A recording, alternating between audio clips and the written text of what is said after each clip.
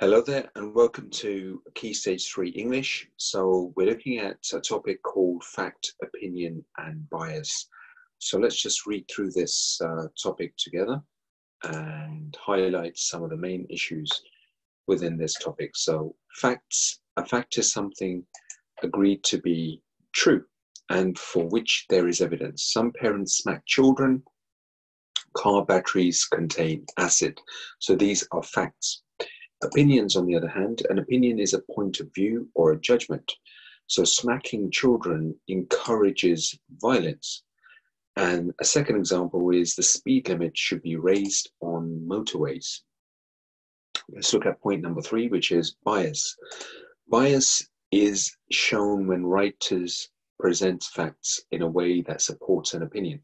So, for example, England played dazzlingly, coming close to the scoring on several occasions. The cup would have seen ours had it not been for Germany's 3 very uninspired set-piece goals.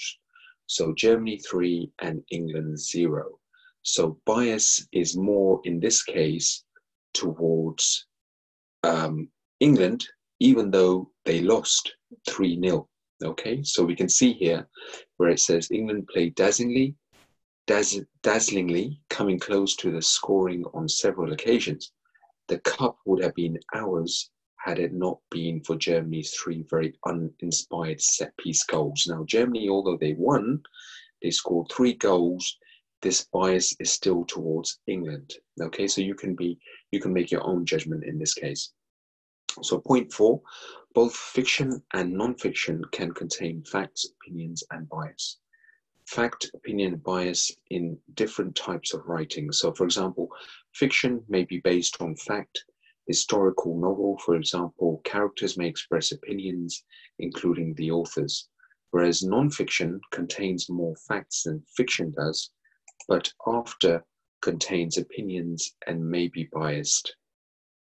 Leaders, articles, and editorials argue opinions, whereas other news reporting can also be biased deliberately, supporting a particular political party, for example, and writers can be influenced by their own personal feelings and views. Okay, let's move on to part 5. 3 different types of bias. So there are 3 different types of bias. Firstly, it's selection, giving only some of the facts. Secondly, it could be exaggeration, or its opposite, understatement, for example. And emotive language also plays a role within bias as well. Okay, and interpretation or conclusion the writer reaches could also have a bearing on bias. So have another read of this thoroughly and then answer the questions that apply to this particular topic. And I will see you very soon in order to review this entire topic. Thank you so much.